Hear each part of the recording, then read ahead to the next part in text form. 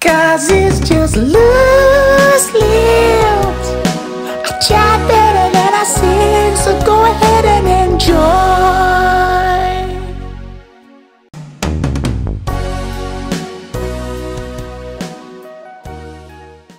Yeah. I was like, I want to write a book. I was reading people like Jacqueline Wilson, Benjamin Zephaniah, Mallory Blackman, and like I just had no fear.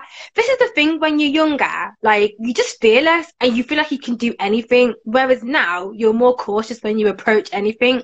So yeah, I was like, I want to write a book.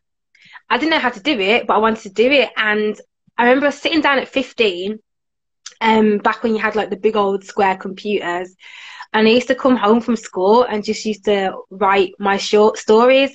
So some of the stories I'd actually written when I was 12 in my English lessons. So I just took some of those stories and I developed them even further into actually longer short stories. So yeah, I just started writing it at 15, and then by 16 I was a published author. I think I wrote the book all in all in about 9 to 10 months. How did So you yeah. go through the process of writing it to then get it published? Because these are all like crazy things to be achieving. Yeah, honestly, I feel really blessed. Literally sat down and wrote the book. Again, I didn't know anything about publishing, and I still don't, to be honest. Like, but yeah, my parents at the time kind of took control of the whole process, and they were approached by a publishing company in Redditch who really wanted to publish my book. So I went through them, and then from there. The Voice newspaper, I don't know if you know The Voice, Yeah. but they got in touch and they wanted to make me their front page story. So yeah, just kind of the platform was there. From there, I went on to be interviewed on the BBC Radio, on Midlands Today, and I got so many great opportunities out of that. And then last year, I decided to republish it, because so many people were asking me about it because it had been discontinued. So I was just like, do you know what? Yeah, now is the time to re-release. And I wanted to switch up the narratives. So I made all the narratives in the book from a female narrative. And I really wanted to kind of point out more diverse characters as well in the book. So it's got a different feel from the first one. But oh my gosh, I cannot believe that, because at the time when I was 16, I wrote a letter to Benjamin Zephaniah, and I was just like, oh my gosh, like, he's so inspiring, please read my book.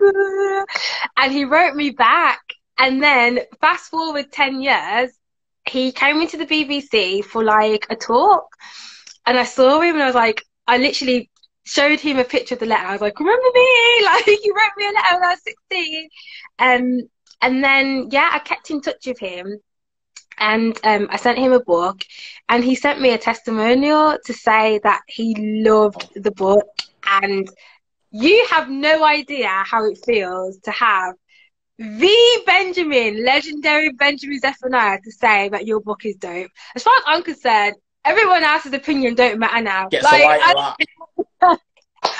You could say my book is rubbish, but I could say, but Benjamin Zephaniah said it was great. So That's how it. you doing? It's sensational. It's sensational. It's like, I mean, is this still a vocation and aspiration that you want to continue with, the writing side? Absolutely. I love to write. Writing will never, ever, ever die in me. Like, even if I don't do anything else, I have to write.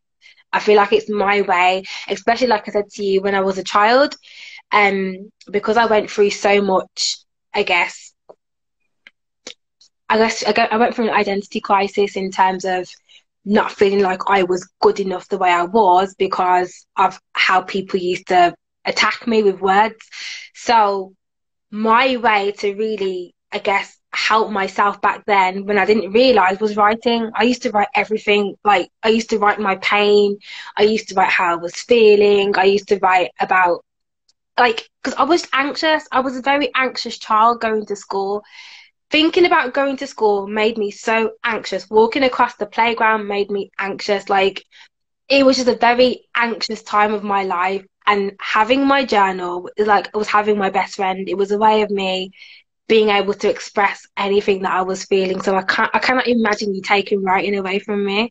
Without getting too deep, is that one of the reasons why maybe you don't want to go back over them books, because it might open a window to where you are, even though it's still a part of you and you acknowledge it, but you've come through that? It's like you don't need to revisit that. Is that one of the reasons?